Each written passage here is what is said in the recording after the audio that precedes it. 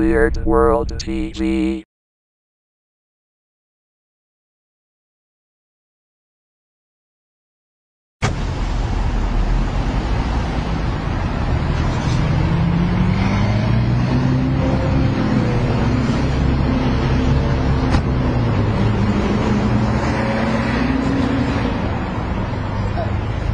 How you doing?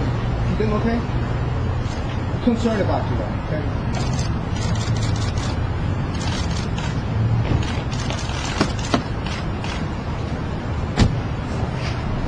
Listen.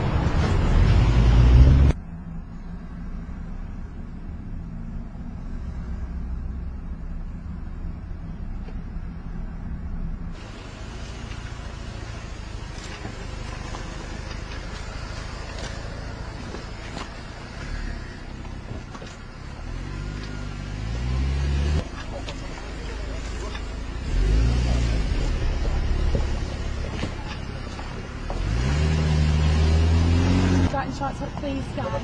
Don't, guys, please, guys, don't do this. No. Fuck you! Fuck yourself!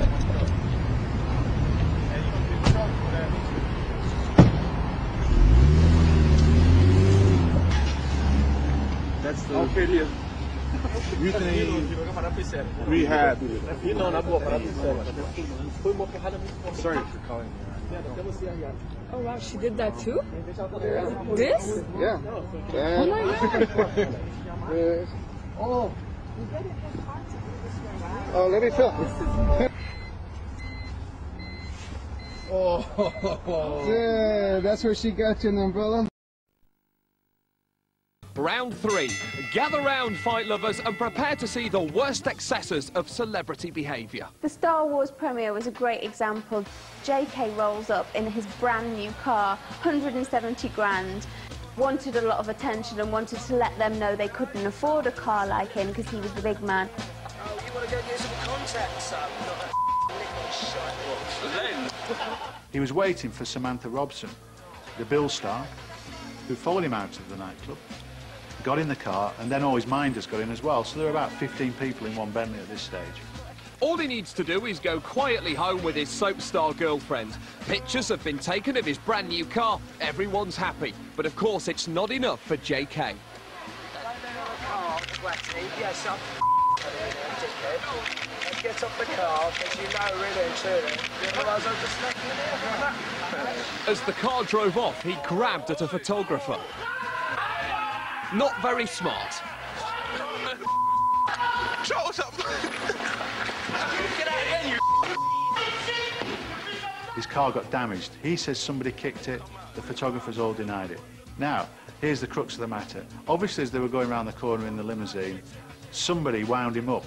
Somebody said, J or K, whatever they call him in the privacy of his own Bentley, somebody's just booted your car. And through his drink-fueled haze, he thought, I'm going back to have a go. I want to suck my nose car. Next thing, the little man comes storming down the street. Clearly, he's not happy. Somebody's touched his Bentley, and, you know, he wants revenge. Who's the one who stuck the motor car? No, Jeff. Eventually, they single out this kind of quite small photographer, presumably because he's the smallest guy there. Was it you? Was it you? Was it you? Because we're just about to call the old Bill, so was it you? Yeah, let's call him now.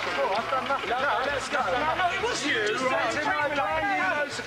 When you watch the footage, you feel really sorry for this guy. You don't know this guy did it. This could easily be a miscarriage of justice, you know. And here's this poor, small, working stiff being really intimidated, really abused by this huge celebrity and his kind of sycophantic entourage. You think, poor guy. Now, at this point, if I'd have been there, I'd have been selling raffle tickets to see who was going to hit him first, because he was probably being his most obnoxious at that very point. Four-letter words, screaming into the face of a young woman who was there. Tell me which one it was, lovely. Well, you must know. It's all you've got with your cameras out, so tell me which one it was. Lovely. No, don't walk away, because we need you to be here. So we can show them the dent that you put in the brand new 170,000. Where was the dent for? Well, we'll show it to you now, won't we, you little...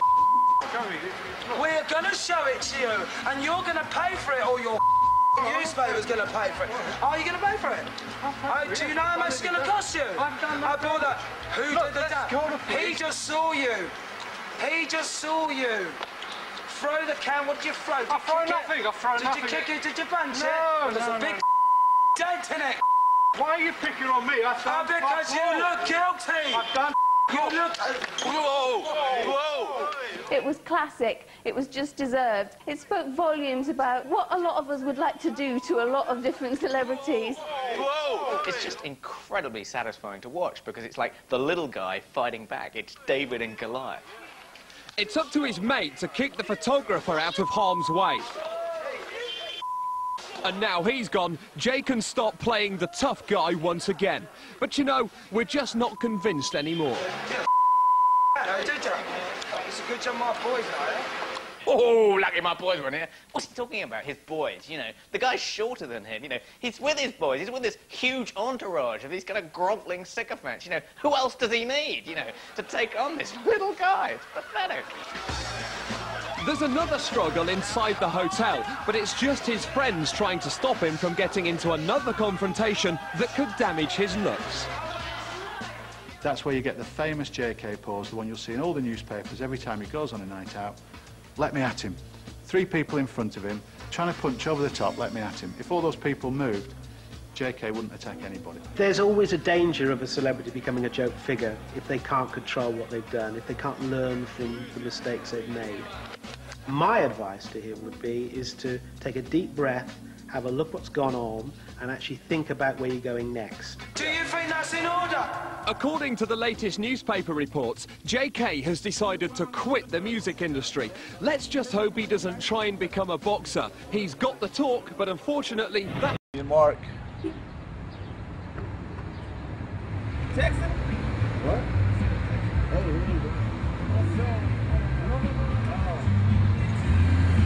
Boom!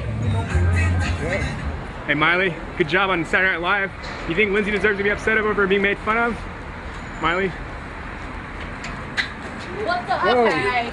Are you serious? You need to calm down. You just hit my mom with your I didn't hit your mom. Yeah, you just ran into my mom with your camera. You just ran into my mom with your camera. Mom, that would never disrespect your mom. Don't you ever do that again. You just almost hurt my mom. Don't you ever even think about it. For real. That's how you gonna disrespect me? I was obviously. I don't think you do that. Hit my mom. I don't think you never did that disrespect your mom like that.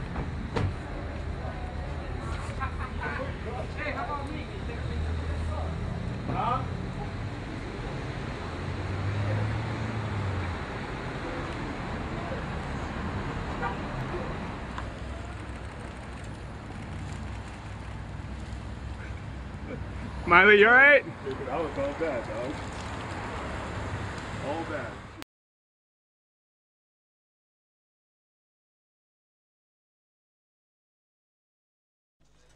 Maybe it was the pressure of the press, perhaps it was the jet lag. Whatever, it took just one reporter and a simple greeting, welcome to Bangkok, for the pop star to lose that Icelandic cool. Welcome to Bangkok.